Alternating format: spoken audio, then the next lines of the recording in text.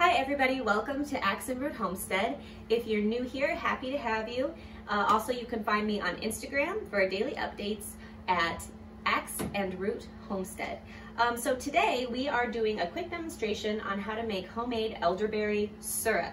I think that elderberries are a great immune support during the cold and flu season. So what we are going to do to make our elderberry elixir here is we need one 20-ounce package of dried elderberries. We have them available on our website at axeandroothomestead.com. These are 100% organic elderberries and there's no additional flavoring or additives in this kit. In addition, I have measured 3.5 cups of water in this small sauce pot. It's a little full to the brim, but I wanted you to be able to see it bubbling here. I am going to sweeten my elixir with honey from our own hives. Now, if you're pregnant, nursing, or have a child under the age of 1, you can also sweeten with agave syrup, maple syrup, or even table sugar if that's your preference. As for supplies for this simple elixir, I just have a little container here to store my syrup in when I'm finished, and a strainer to strain out our elderberries. I think that an ounce of prevention is worth a pound of cure, and so I take a tablespoon of this elixir every single day. 1 teaspoon is the recommended dosage for children. So we're gonna let our elderberries and our water hang out here and simmer for about 45 to 60 minutes. And then we'll come back, strain the berry solution here into our jar, dump the extra berries, sweeten with maple syrup, table sugar, agave syrup, or in my sake, honey. And when it's cool, we will store in the refrigerator and it will last up to 2 months.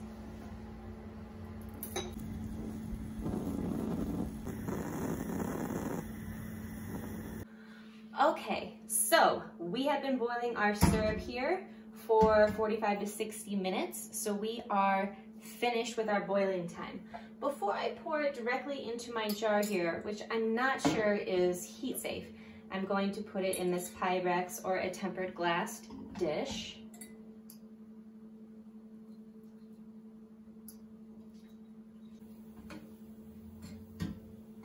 And I like to use the back of a spoon after draining off the initial liquid to sort of press on those berries and drain out any additional syrup.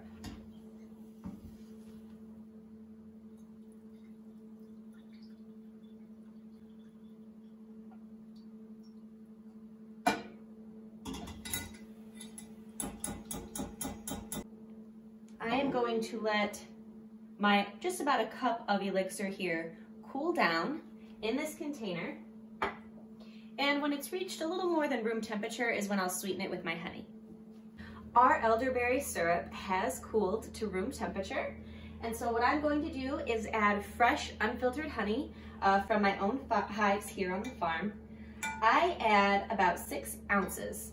Again, I'm using honey here. If you're pregnant or nursing, you could use maple syrup, agave, or table sugar. Same for children under the age of 1.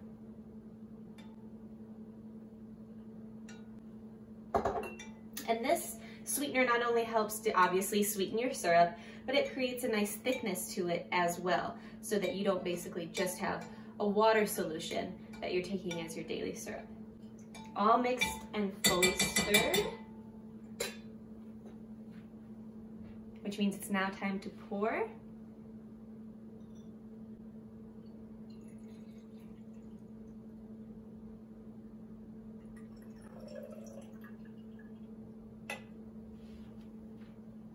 Into our bottle. And let's not forget my favorite part, a tablespoon a day for adults, a teaspoon a day for children.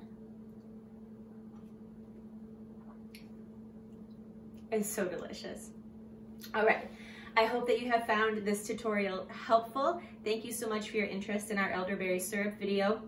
Again, you can find me on Instagram at Axe and Root Homestead, and you can find our elderberry kits online on our website at axeandroothomestead.com. Thank you so much for watching. Please subscribe.